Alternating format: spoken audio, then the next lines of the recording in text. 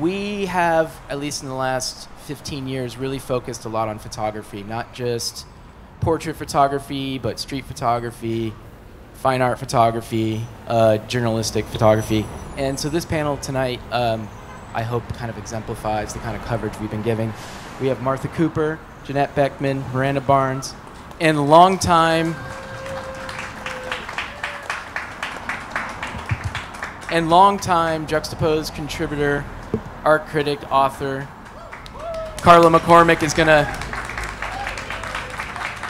he's gonna take over tonight, which is great, which means I don't have to do the panel. That's awesome. So everybody enjoy. Carlo, take it in. Yeah, thanks everyone for coming out, and thanks a lot to Vans for hosting us and giving us some swell new kicks. We really appreciate that. And really thanks to all of you. And I'd like to start with a really kind of boring question because it interests me. But we have like 3 different generations of photographers up here, and one odd thing, beautiful thing they have in common is that all of you kind of got your chops through journalism. How do you take something which is editorial about someone else and be somehow personal with your work? Does that make any sense to you? Someone say something? I think that one of the things about being a freelance, I don't call myself a photojournalist, I call myself a documentary photographer. I consider journalism to be more newsworthy subjects. I prefer feature subjects, and as a freelancer, I get to pick my subjects. But then you have to be clever about pitching your subjects, and the pitching part can be super difficult and not very lucrative. And sometimes it takes, for me, it's taken me 40 years to, I just had an exhibition a few days ago in Miami of photos that I took in Haiti in 1978 and 79 that I had never used before. I am so happy to be able to get them out now. And I think they would have made a good story 40 years ago, but I couldn't convince anybody. What was the subject? It's interesting. They were kids that made their own toys. And this is what led me, actually, to be interested in graffiti and hip-hop. I won't go into it all now, but if you trace back my interest in graffiti, it goes back to seeing these kids in Haiti making little toys and trucks out of tin cans. And I took another trip back to Haiti last month, and I have an exhibition now in Miami, and it's called Made in Haiti, and I finally got to use those pictures, but I digress. Anyway, we can pick and choose our subject matter, and that's important. You're asking how, as an editorial photographer, I would like to think that I can tell stories about things that matter to me, and those, in the end, are the most important stories. The ones that I've done on assignment for all kinds of magazines over the years, none of those pictures really have any lasting value personally to me. Only the things that I've chosen myself have remained important to me. And in the end, usually there is some way to make a little bit of money out of them. But and it's not any easier now than it was. You picked a hard career, but a rewarding one. The vow of poverty. But Janette, to me, you're kind of pretty seminal photographer for that punk era. But to me, the thing which becomes really personal and iconic and definitive for you is when you kind of discovered the early days of hip hop, and that became a more personal body of work. Is that safe to say?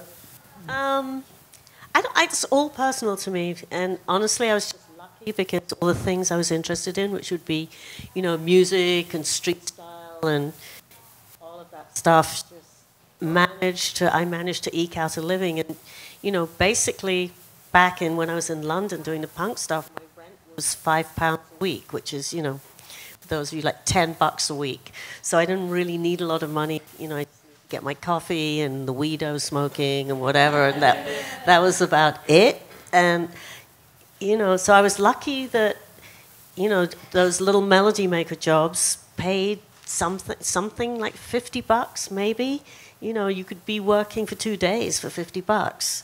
And we didn't really think about money so much. And when I came here...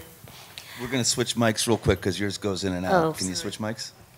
Thank you. Is that better? Yes, that's better. And when I came here, you know, I was still working for a lot of those editorial British magazines, taking pictures of hip-hop. And I kind of thought I was going to come here and, you know, make money doing record covers, but nobody would hire me because my stuff was too gritty. And because I had all these pictures of these sort of grubby-looking punks with crazy hair, and that wasn't, you know what I'm saying. The airbrush look was in. And I always thought you actually had more style than everyone else. It's kind of funny. Thank you, Carlo. Well, I appreciate that. But, you know, so I thought I was going to make money at record covers, doing record covers for record companies, but I couldn't. So I started working for, you know, I did a lot of work for magazines for free, like where I met Carlo. Where I was working for free as well. Right. But look at the amazing things that we covered. We worked for Paper Magazine, the startup of paper.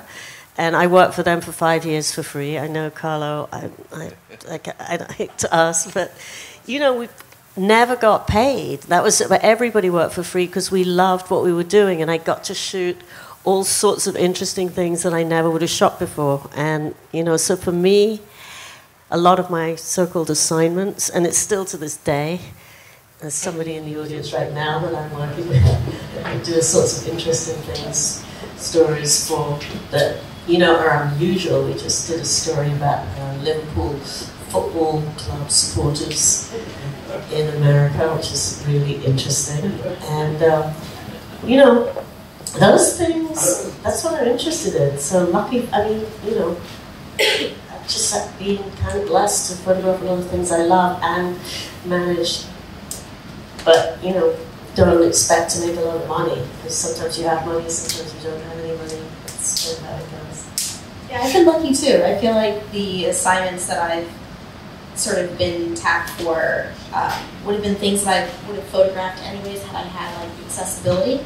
I'm also shooting it on film, and it's as, you know, as long form as possible for a newspaper. So it feels like me because I don't have to turn it around, and I can take time with the subject, and I'm, you know, I had the ability to do like travel assignments and like spend time with, you know, a story or a subject for, you know, 4 or 5 days. So it's pretty cool. Still learning though to like balance, you know, both of those aspects of like, you know, commissions and personal work, but how they definitely overlap without a doubt. They do. I mean, one informs the other, right? Yeah. Yeah. And do you turn down? You can't really afford to turn down.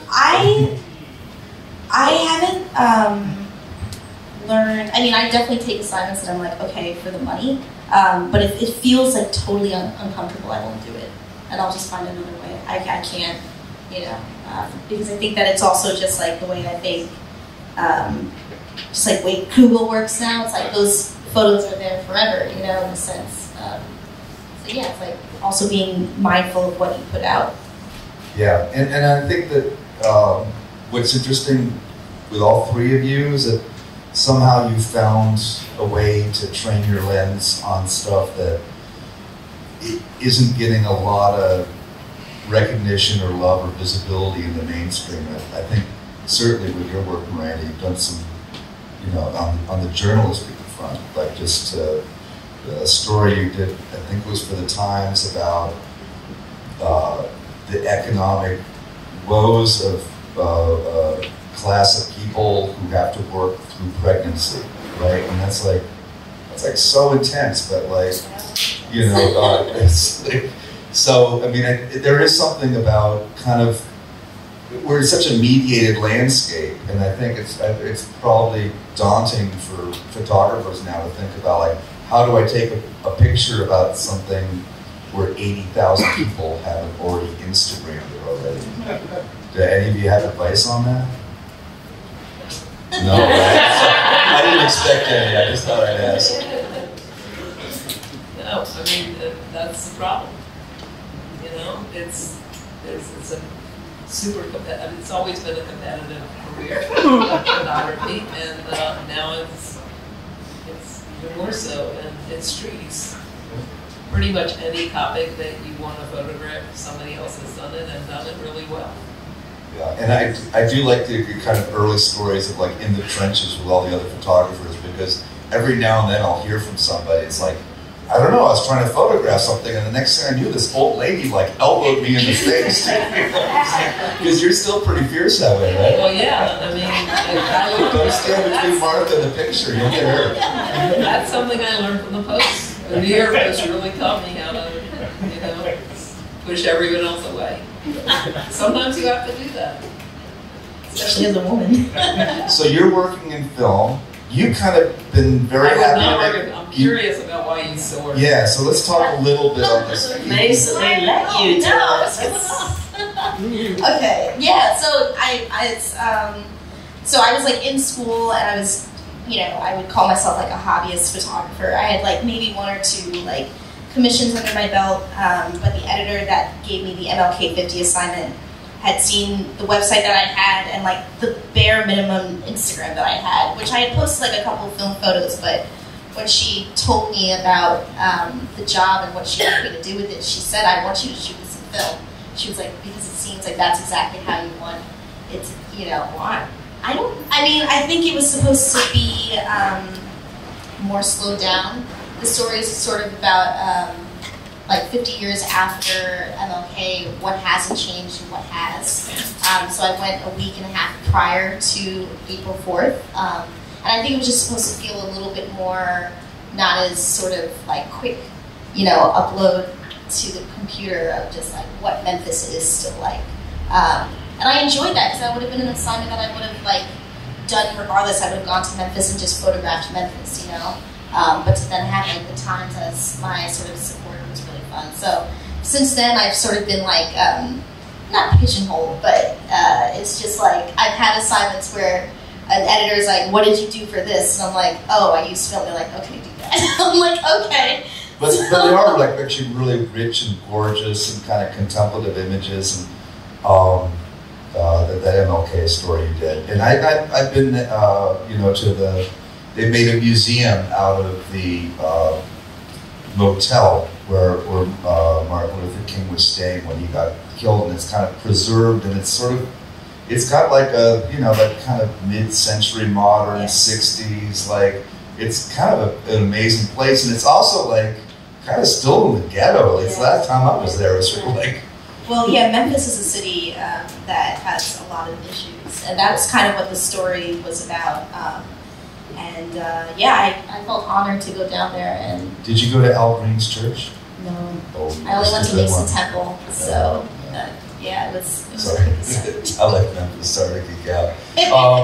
But in that, because I think of that work, and I can, you know, think of so many classics from Martha and Janette, and it's this idea of like, what is an iconic photo, and how do you produce it when inherently, like, you're also kind of iconoclast as well. And is it like this kind of Cartier-Bresson decisive moment or whatever? It's like, how do you, is it just something you find like later when you look at the pictures, and if you take enough you get the right one, or is there a way of coining something which is kind of iconic and outside of time, and the perfect distillation of Slick Rick or Dondi, like on the train or something like that? Those pictures are few and far between. Those iconic pictures. Of course, you're always aiming for that, or at least you're always hoping that there's going to be the right combination of subject matter, lighting, everything. But it almost never happens. But I mean, I think that's what the challenge, for me, that's the challenge, is to aim for that. But do you find it later? Rarely. Usually you sort of think you have it, if you have it. Sometimes you think you have it and you don't have it. But mostly I don't find it, I don't say, oh, I didn't get anything, and then I look at the pictures and sure enough, I had a great shot. No, I don't generally find a great shot if I didn't already think that I had the makings of a great shot. How about for you, Janette? Because you work so much in the studio, which is different than kind of a Martha on the fly. Like, is there a way of like working, choreographing with these artists who are kind of irascible and don't take direction very well, and like getting their persona just right? Well, I think, to me, every photo is like a collaboration with the subject. So obviously, you've got them in the studio, it is a little easier, you're right, to corral them. But you never know what's going to happen because you don't know these people. So, they come to your studio, they're in your space, and who knows what they're going to do. They're going to be wild and crazy, if they're going to, grab their crutch like Mr. Rick, or, I believe you, I didn't ask him to grab his crutch, but he did it. And it happens to be one of my so-called iconic pictures. And, and you do know, like, personally, if I'm taking a shot and it's going to be a really good one, there's a sort of physical feeling, like, like they're standing up on the back of your neck or something. There is a sort of feelings that you get, and it is kind of rare. But the other thing is, that word iconic, history helps a lot, and I think both Martha and I, people are looking at stuff you shot 30 years ago and going, oh my God, look, there's salt and pepper or whatever. And, that is super helpful. And when I was taking those pictures, I didn't think of them as iconic. They were jobs, and I had a great time doing them, and, I got to hang out with all these really cool people, and I love music and all that. So, I think history helps, right? Yeah. But I also... Do you look forward to this? Well, do you no, I do. Yeah. No, I do. Rockin', girl. I do. But I also will say that, like, in my case, something that I've learned this year is trying to remind yourself of, like, your gut feeling, you know what I mean? Which is hard, and sometimes you're not going to, it's wrong, but it's also so hard with social media now, with this, like, whole algorithm. Like, you could have a photo that you really love and, like, show your friends that you really love, and then you post it, and it could be at the wrong time, and you only get a certain amount of likes, and then you start to question, is it a good photo? Is it not a good photo? And it's such a daunting thing to have, and it shouldn't factor into what makes a good photograph for you or for the audience that you're trying to share it with. But I find that sometimes I catch myself doing that. So it's really hard. Yeah, it's pernicious. I don't do any social media, but I think if my career depended upon how many likes I got, I probably would slit my wrist. Like, wow, I got some hate mail. I must be on the right track now. But like, I don't know what it's like. One of the people who's in this room, Shu, I was with him in Marseille, and he posted something which was like this long kind of thing he'd had going with somebody there, and then it was like something they'd done like once a year, and then he did this photo and he posted it, and it ended up like with him, because they'd always done, because he's Shu, right, there was always his shoe and stuff like that, and then her idea was like, well, put your shoe on my chest. And then so while I'm with him, it's like, how many people did you lose? How many followers? 600. 600 people. And like, real trolling, hateful stuff. This is male subjugation of a woman. This is and people, everyone's quoting our favorite Supreme Court justice. It's like, we just want them to take their foot off our neck. And it was like, oh yeah, because that was like really close to Ruth Ginsburg. But anyway, so it is not that we're dictated by our feedback now, right? By hundreds of people we don't even know, thousands of people. Yeah. We've got no idea who they are, but we want them to like our stuff. It's actually really disturbing that it's come to this. My attitude is, I'm lost. I don't need any followers. Don't follow me. If I want to work, I need to have it. Absolutely. It's not. I took like a social media break like a month and a half ago, and I had a lot of people ask me, like, aren't you worried about, like, not getting jobs? And for a second I was, but I was also just like, I'm good with emails, so, but it was for my own sake, It was like I had to remind myself that, like, my mental health, my space is also more important than Instagram. And does everyone need to feed the beast, that gaping maw of social media? Like, do you all have to post pretty regularly? I love Instagram. You do? I kind of knew we'd have a nice crowd the second, like, I heard that Martha posted about tonight. I go, she's got some followers. We'll keep going. Because, you know what? it's self-publishing. It gives me an opportunity. I can put anything out there. Before, I don't have to make a proposal. I don't have to pitch it to a magazine. I don't have to do it. I can decide exactly what picture I want, exactly how I want it cropped. I can pre-edit it, lighter, darker, whatever, and put it out there. And put the caption. Like, we never had that power before. And is it like zines, Janette? Do you feel like it's DIY? Yeah, I think it is a little bit like a zine. And I love Instagram too in this way, but you're right, it is like a beast. And you have to feed it, and I know that, a lot of people are giving out jobs, regarding how many followers you have, which is kind of crazy. I just filled out a form to try and get sponsorship from a camera company, and one of the first questions was, what social media do you have and how many followers? And I'm like, what's that got to do with the fact that I've been taking photos for 40 years? Really not much. Yeah. But it's a double-edged sword. I love Instagram too, and I say this because had I tried to do something like what I'm doing right now 10 years ago, I wouldn't have been able to do it. It's been an opportunity for me as someone who's not taken the non-traditional art route to sort of, get in and be able to, make work that I wanted to make, but also is told from a perspective of a Black woman, Yes, that's really vital and absent.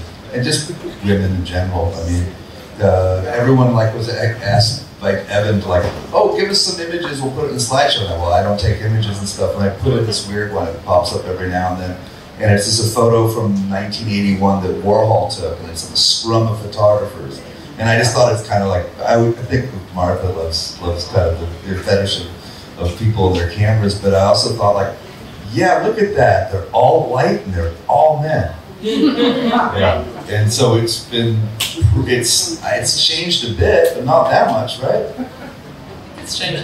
Has it changed a lot? Do you think it's more diverse? I do think so. You were the first woman at the Post. Yeah, right? there were like 15 men and me. That's not the case anymore. Okay. That newspapers. Well, you were tougher than all those guys, though. And then you taught me because I know nothing, so this might be really obvious, but I did learn something from you one time. We were in Germany, you come over, you were in the show, and I curated it, and you actually chose a work I didn't really think much of. Someone else put in the show, I can't remember, it was 3D trick art. And that's not. And you liked it. Any 3D trick art. Yeah, you did. You chose this piece of photograph. Never. And I was like, okay, Martha, if you like it. And you kind of knew I did. 3D trick art.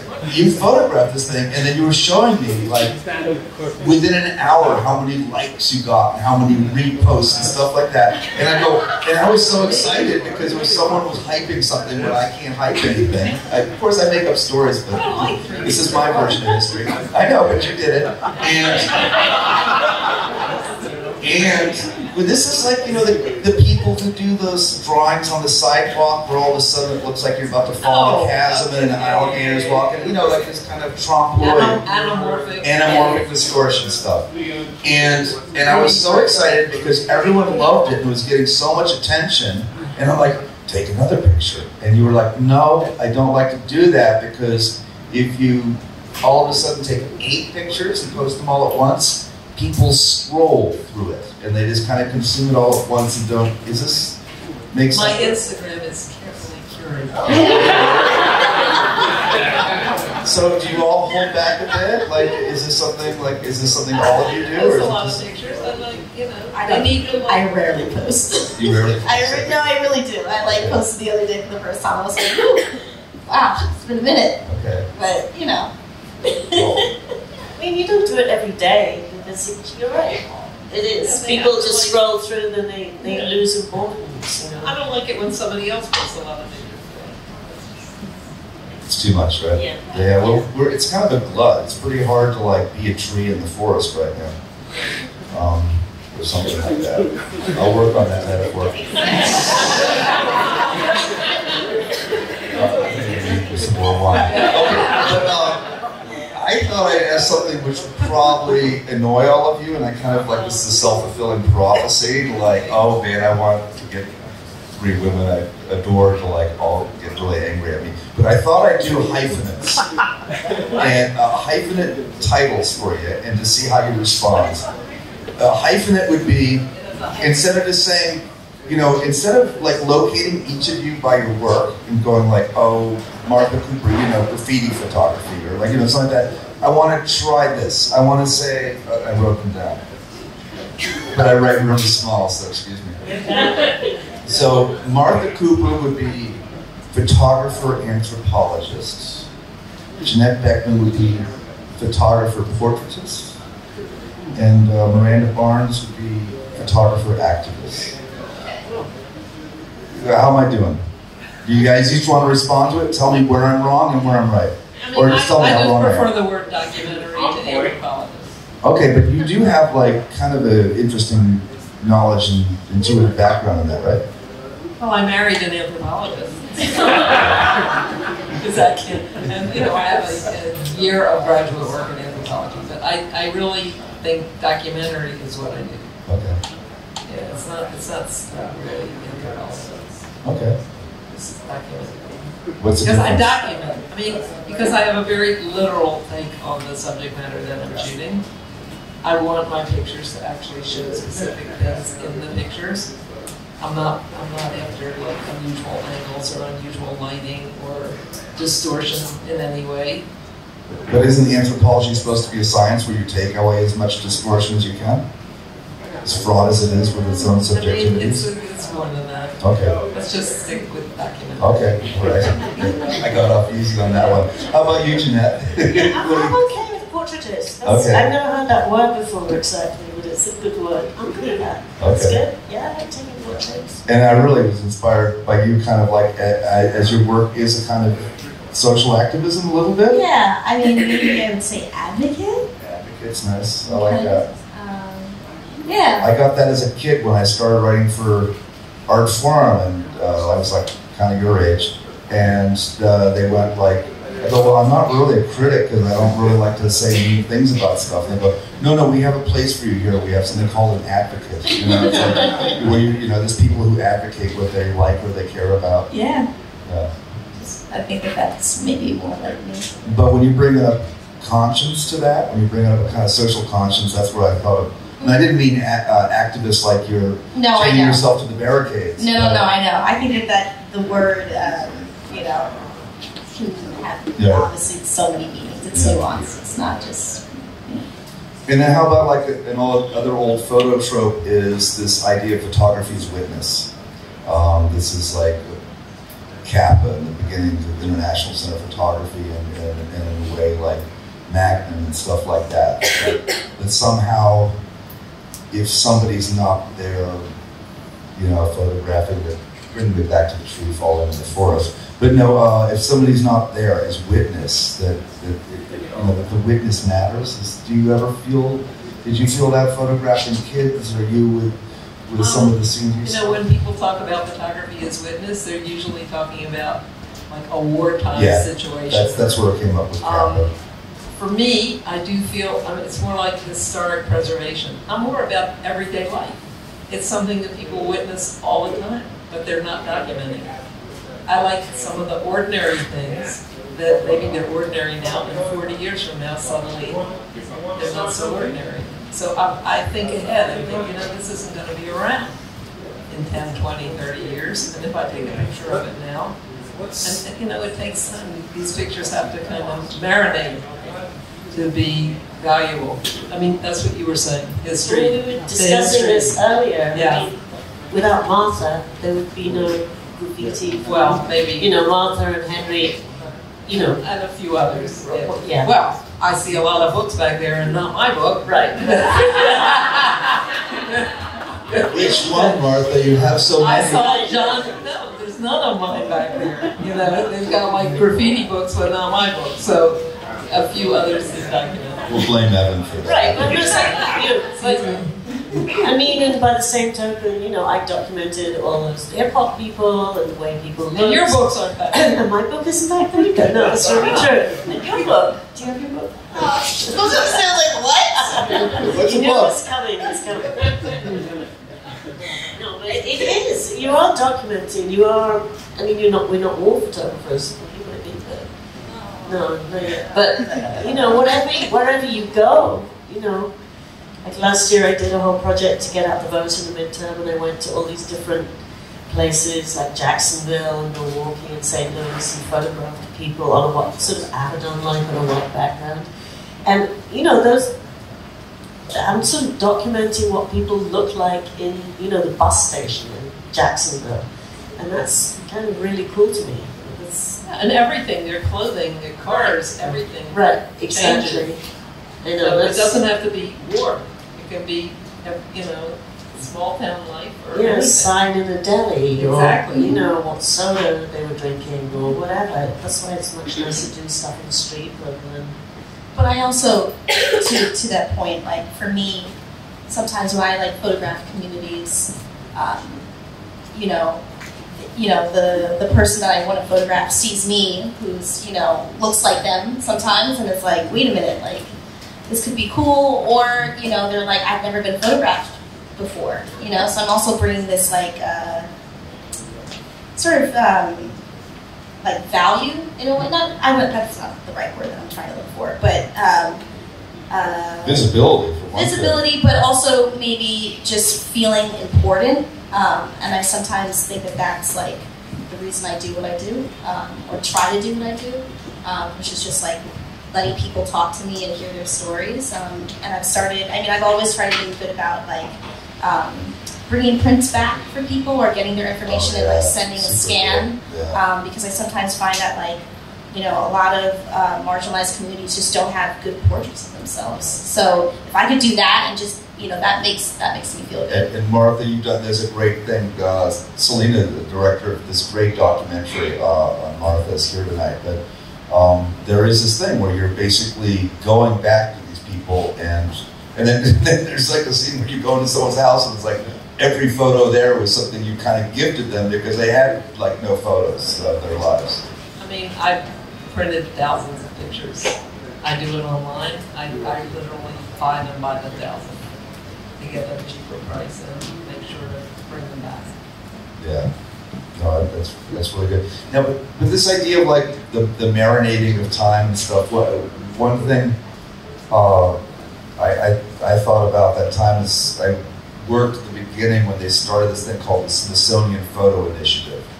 And it was the idea that actually bigger than Corpus, bigger than any huge photo trove, that actually if you put together all the photos that America owns through its Smithsonian institutions, and this is like, it's vast. It's like, and it could be the fact that the Hubble Deep Space Telescope is producing probably 100 images a day or something like that. It's this massive thing, and they tried to put it all online. I don't know how well it worked in the end, but what they tried to do was create a situation of, because it's the people's photos, right? You know, we own all these things, is how do you create an open tagging system so that like it could be, this photo could be going there for like, oh, it's a Native American, but then maybe another person's going like, oh, check out those shoes, and another person's going like, oh, they're standing by this old school bar. You know, that there's so much information that you're trying to take a photo for one reason, and then over time it captures so much. Have you found this?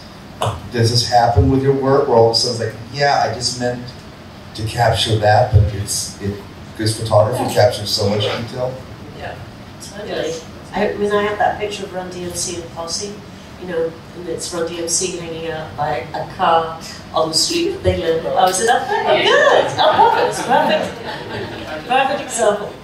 And a lot of people love that photo, not because it's Run DMC necessarily, but because, you know, they're wearing a certain type of sneaker, or they're, you know, they're... Well, it's the old Plymouth in the picture. Right, it's the old Plymouth, exactly. People, you know, are referencing, oh, I used to have those, you know, gazelles or whatever. And it means a lot to people, almost as much as the band, you know? And you're right. There are all these, it's almost, I guess that's where the Instagram hashtag comes in useful. Hashtagging every single thing they wore. I'm still learning that, you know. I think that especially with like how heightened Instagram is. That happens all the time, you know. So yeah, I think it's interesting to think about it that though, like how my photos might change over time and what they will mean.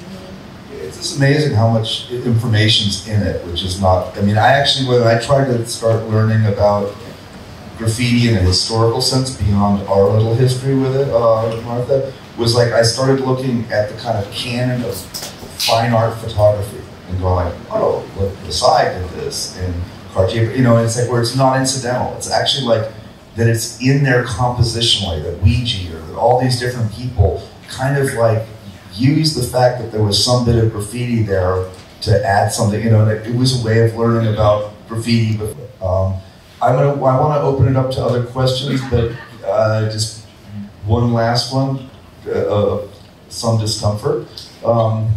You know, because we're all wearing really comfortable shoes, but I think that we should also feel like we're dancing on a tightrope in high heels a little bit, which I've done. No, but I would like to thank, because we're here also on behalf of Juxtapoz, which is an art magazine, and everyone has their own navigation and ambivalent relationship to this thing called the art world. Martha had a great photo gallery where the guy basically got bought out by a bigger photo gallery, so you're kind of between galleries now. Janette has really like one of the more prestigious galleries out in LA, now finally repping your work. You guys had to work a long time. Yeah. And Miranda, you're probably like maybe a couple years from that. But what is your aspirations and your relationship to this thing called fine art photography, and where does your work fit in with that? Good question. That was never an aspiration of mine, to be a fine art photographer. I just always wanted print. Print was my ambition, to get my either books, magazines, newspapers. However, it turns out that there is some money to be made selling your prints as, quote, fine art, but you have to play the fine art game. The prints have to be printed in a certain way. They have to be editioned. You have to track the editions. I'm willing to try that because I need to make a living, basically. But actually, if I didn't need it, I wouldn't do it. But you told me the other day that like you really wanted, I mean, because I was talking to you about another situation. Yeah. You're like, yeah, but no, I want my photos to stand like in a photo gallery, in that photo context, and not just be like for graffiti fans. You kind of told me something like that effect. I don't want to be considered a graffiti photographer, and but a photography gallery is maybe a little bit different than a fine art gallery. Okay. You know, I really, I don't know. You know what? Maybe I don't know what I want. Yeah, that's why I said no, because we're all ambivalent. I mean, you know, it's. I'm ambivalent. Yeah, okay, yeah, can I say that? We love it and hate it. You know, I mean, I need to make a living, so that's one way of making a living. Yeah. And I'd prefer to be able to make a living by publishing. Cool. How about you, Janette? Because you also did a whole amazing body of work where she took a lot of her classic photos and then working with Say Adams, who's a really important artist in his own right, you did all these collaborations with all these artists. But what's your relation to all this?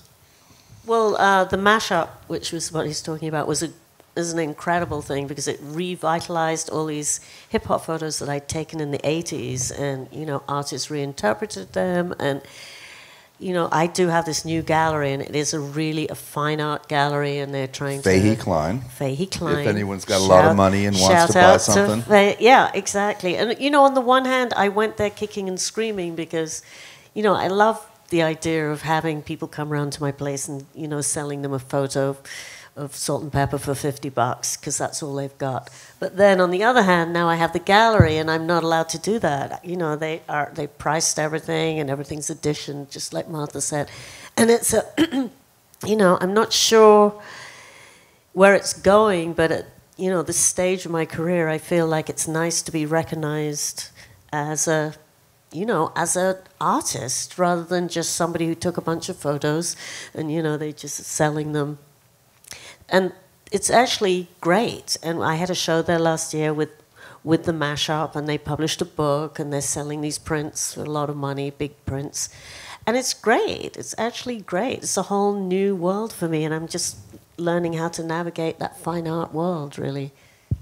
Yeah. How about you? What do you want to do with this? Well, she's learning and she's young. So. Yeah. No, I mean, I'm more interested. They've kind of half figured it out. Like, where do you want to go to the with additions point, I'm starting to think of stuff like that. I've had, not like too many opportunities, but definitely opportunities of, printing my work maybe, and I've definitely have held back, and I've started to think about how many times I put out photos, especially if it's like a photo that people really like. So just being more mindful of that, but then also,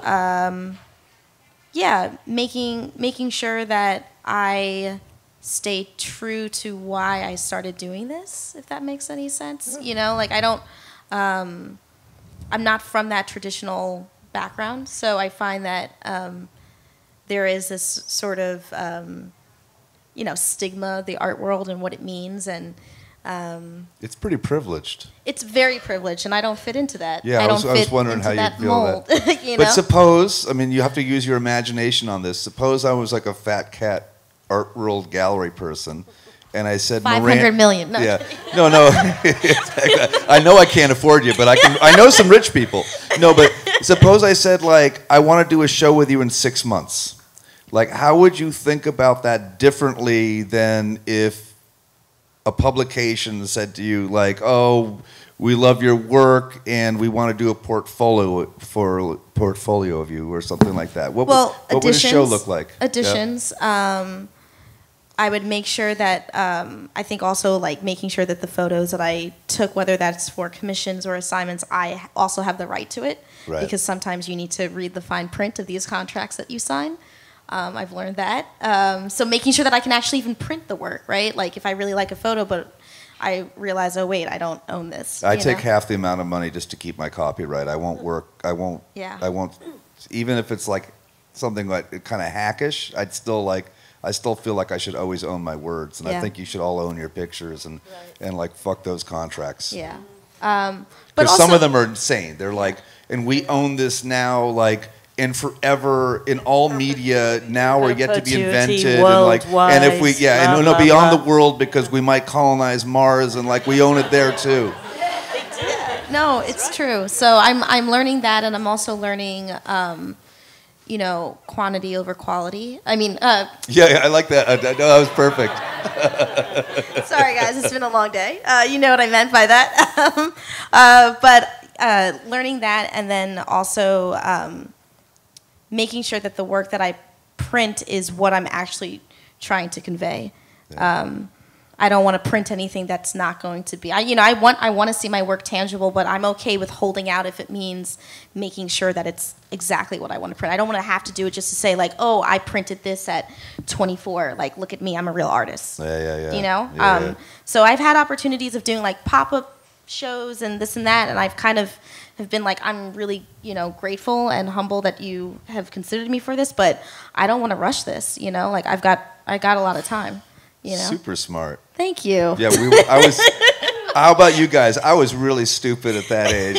She's got a lot figured out. But anyway, I could be really greedy, but there's so many really smart people in the room, so if you don't mind sticking around, can we open it up some questions to... Maybe I should. I'm not going to do Phil Donahue and dance around. No, I got the microphone. I can do it. I'll do the. Anyone have a question? Yeah, you do. You, Court. Thanks. Hi. I guess I have to stand up a bit. I can't see you. Hi. I'm actually a former journalist, so it was really fascinating hearing from all you guys. How easy or how difficult was it?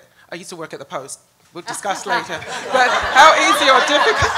Yeah, I identified a lot of what you said. How easy or difficult was it for you to take the pictures you wanted to take and work with a reporter at the same time? I know the Times, a lot of times, they'll send you independently, but I know when I was at the Post, you were alongside the photographer. I mean, alongside... Yeah, you know what I'm saying. How easy or difficult was it for you to sort of temper what you're doing depending on what the subject you were photographing or what you were writing about, what they were writing about? I mean, how were you able to get together on that?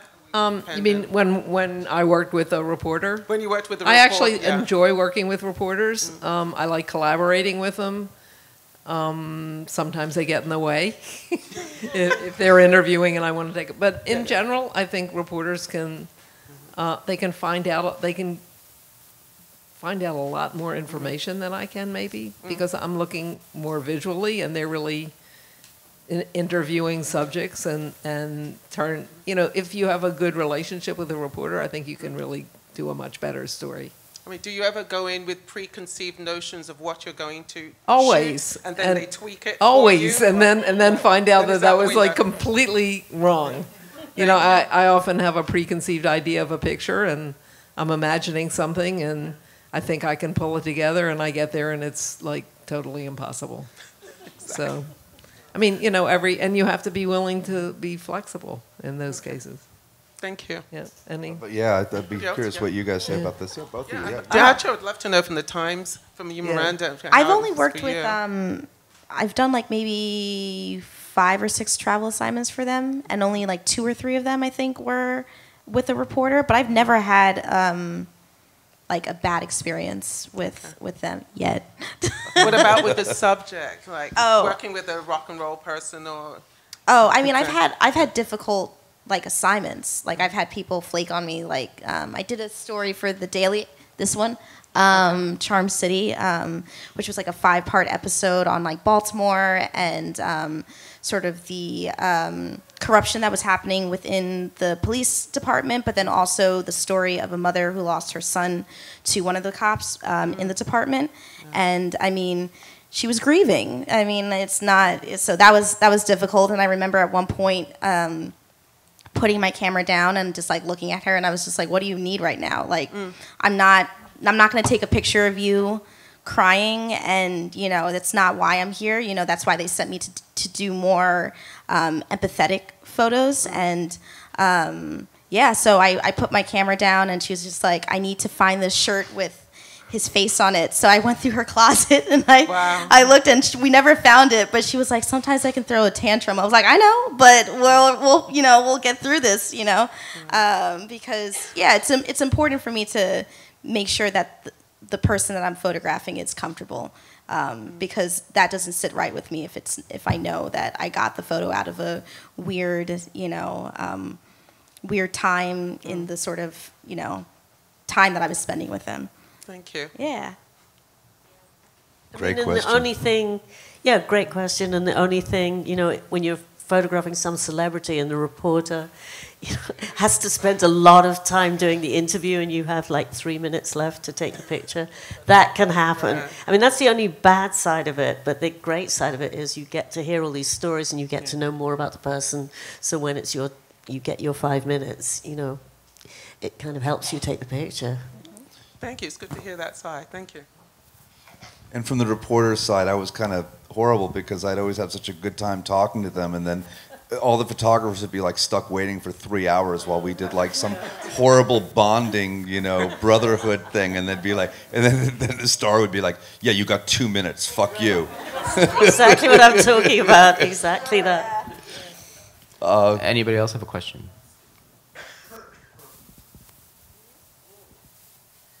Wow, all these smart people, and they're so shy. I love it.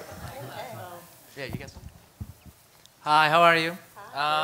So I was wondering, like, for you, what it takes, or what is the most important thing to make it through photography and to transcend as you guys are doing or you did. True and transcendental. Start. Something that I've learned this year is my self-care. And trying to not get overwhelmed by assignments and sort of the hoopla of all of it. So I try to make sure that I get sleep. And I know that sounds crazy, but like actually being like very strict about that, because I can't function if I don't have sleep, And I find that sometimes this whole narrative, you'll sleep when you're dead and the hustle never stops. And I mean, to a certain point, I know I hustle, but I don't need to hustle to the point where I feel completely drained. So I'm trying to learn that of like what it takes to like do photography, but also caring about yourself, because you can't put out your best if you're not your best. And you could teach Martha some lessons in that.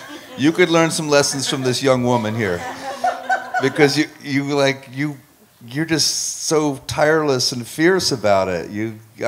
You'll run down the street all day. It's different. Being tireless is, being like a go-getter is different. I just mean like when you're feeling. No, I mean like she never stops. I'm a good sleeper. Yeah, she can. She will like. She can fall asleep in the chair right now if we let her. Yeah. I have an answer for that, which is I think you have to learn to handle rejection. I think this is like a most important lesson. You just have to let it roll off your back, and you just get rejected like hundreds of times, like all kinds of story proposals that you think are great ideas, and they don't. And maybe you're submitting. Subway art, which you might know. I don't know how many. We must have submitted that to 50 publishers. Rejection, rejection, rejection, rejection. You just have to learn not to take it personally, or you can't move on. Yeah, and also you need to know what you really want to do and follow your passion. If you're really passionate about something, shooting something, you should go ahead and do it, no matter how many people tell you it's not worth doing. Just have it as your personal project, and keep working at it. Yeah, and I will also just add quickly to Martha's point about just rejection, and also understanding that you're not going to vibe with everyone. I find that like there's this whole idea of like, you have to make sure that you're always connected to editors and like friends with them, and people that can get your name out there. And sometimes you just don't vibe with people, and that's not a bad thing. That's sometimes a good thing. So you have to look at it and try to take the positive out of rejection, and also just the relationships that won't really be there because you just don't get along with someone. Yeah, I never felt like I worked for any magazine so much as I worked for certain editors who kind of encouraged and supported what we do, right? It's like, it's part of the necessary symbiotic. You have to find your food circle. Yeah. Oh. I'll be really quick. Hi, guys. And thanks to you. No problem. My Yeah, pleasure. this is our wonderful hostess, so thank you, Sam.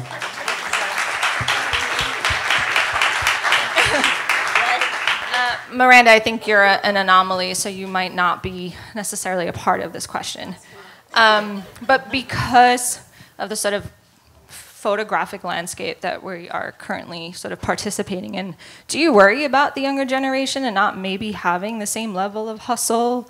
Do you feel like there's a certain level of commitment that might be missed? Do you mean because of social media? Yeah, or like the quality of sort of the photographic commitment is just slightly diluted. Or that's my opinion, sorry. Yeah, I shouldn't inject my opinion. No, that's where questions Miranda, come again, from. you are not a part of this. I get it, Sam. You don't want me here. I bow down. I think you're right, because there's so much of it.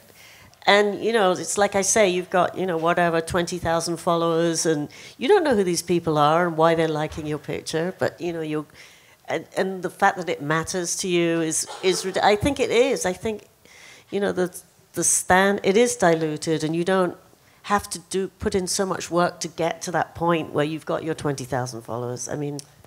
It's a strange thing, and the fact that it even matters. Yeah, I agree with you. I hate to say it. I don't agree. I think there's some amazing young. There are. It's true. There's some in this room that we know, and Selena is one, and Spencer is one. Spencer, who Jaime. Well, maybe he's not as young as. Spencer just. I can't believe Spencer you just went there, told me girl. he was 21. And he's out there, and I've seen him like all over the world, like flying drones, and okay, he's a videographer, not a. We can include videographers in this, them, can we? For sure. And Selena, who made the documentary about me, amazing. I can't say that I know hundreds of young photographers, but I've seen enough to know that they're out there. So there are some amazing people, but the fact that there's so much information, I mean, you have to scroll. You know, I go on Instagram just to check what my friends are doing, and then 2 hours later, you know, like, why are you scrolling through all this stuff, looking at people's, someone liked it, you got a new follower, you want to see what they're doing, you know, and it's just a lot of information to absorb. Whereas before, it was much more, well, you didn't have access. I'm not saying it's a bad thing, but it's, I don't know. I see where it goes, I guess. I sort of agree with you. But, you know, even if that question wasn't meant for you, I'm actually most interested by your answers. How do you rate, how do you rate what's going on with your generational peers in terms of, like, the canon of photography that you care about? Like, I think we're up against a lot, especially those who aren't getting help from other places, you know. You mean rich kids? Didn't want to say it, but but I mean, yeah, I mean, like, and then especially when you're dealing with, you know, black photographers, female photographers, or both, like me, and, like, you know, you have these, you know, you have microaggressions, you have racism, you have sexism, on top of all the other woes of the art world. So you have to hustle hard. There's no other way possible, because otherwise you won't be able to, you know. I mean, like I said, I worked really, really hard. I mean, there's always, I was, like I said, taking 6 credit hours, doing part-time work, and still trying to do photography, and, like, still reach out to editors and everything, you know? And John Jay, for those of you from out of town or don't know, that's John Jay College of Criminal Justice. Yes. And it's actually not like the place where they train future cops. No, they do. I mean, they do. Yeah. It's not just... It's half. It's so not just like, that place. A lot of it is actually a lot of real advocacy, kind of radical thinking about, well, this system's broken, how do we humanize it and stuff like that. So was that kind of, is that like foundational to like Well, I studied humanities and justice, which is pretty much pre-law. So I, like, you know, loved photography, but didn't think that I would ever do it, you know, like, I mean, I was gonna, like, try to, but not really. So I, you know, did this, also really interested in, you know, history and law. It's not something that I did just to, like, as, like, a sort of, like, you know, back burner type thing. I really love it. I was taking classes about lynching and terrorism. So it's stuff that I was really interested in. Still am, you know. Photography may not be always there for me, so I wanted to find something that I could also feel also passionate about. Yeah. So yeah, you do have to hustle hard. You could have been a well-paid lawyer by now. You know, somehow I'm here with you. Sorry for the wrong turn. Do we have time for one or two more? What do you think, Evan? I think we got time for one more. Okay. Hey guys, really enjoyed your discussions up here. Since we're on the subject of talking about Instagram, as you know, they're in the process now of thinking about removing the likes from people's posts. Do you feel as though if those likes were removed, that would free you to post more photos, or how is your take on that? Would you enjoy that, or would it be more of a hindrance for you in your personal work? I like the likes. I like the likes too. I do. I guess I like the likes too. And the comments. Are they thinking of removing comments? I mean, because to me it means, look, I put something out there and I actually know somebody looked at it. That's right, powerful. Exactly. Yeah. Yeah, it wouldn't be as much fun without the likes. So now that we know this, you have to make sure to applaud really hard when we're At done Martha here. Cooper Graham.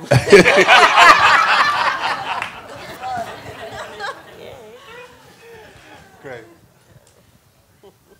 We good? You want to do one more? Yeah. All right. How about the likes? It is. Yo, what's up? What's up? What's up? Yes, I got a question for everyone here because I'm seeing that there's a intertwining connection between the art that you guys bring with your photos that kind of help tell the story about culture. What is it about the cultures that you guys have connected to or gravitated to in a way that helped y'all realize what you wanted to connect with? Why did you want to connect to those cultures? What made you want to tell that story through these photos, through the action? What is it that keeps you on the side of telling the story that people aren't telling? Great question. You should have moderated this panel, man. Yeah. Dude, that's fucking like, sorry, I forgot to ask that thing. It's all good. I have like one persistent theme that runs through all my photography, and that is creativity in everyday life. And it can be little things like hairstyles. It can be like altering clothing styles, or it can be, more major things. But I'm always looking for ways that people are being creative in their daily lives. The details. Yeah, the details. Yeah, I mean, things that you can actually see in a photograph. And I guess for me, I've just always been looking for kind of rebel cultures, people who are doing things outside the box, like the Harlem Dirt Bike Riders, which is creativity in itself. Yeah, exactly. People who are not following the norm, and that's always been important to me, and it still is to this day. So that's been my thread. For me, I think it's like visibility. So I do love photographing communities that maybe otherwise wouldn't have let a camera come in, or it would have been out of reluctancy. And I mean, in part of just for my personal, I'm Caribbean American, so like, for example, photographing the parade every single year, like that's like my thing. And I've been doing that even before I wanted to like know that I wanted to do photography, just because that's like my culture, and that's something that like I remember doing when I was younger, and I know that like, maybe in 20 years it may not be around. So, thinking about stuff like that is like really what keeps kind of me going. I feel that. All right. Wow, thanks everyone. This is really fun. I learned a lot. Love you.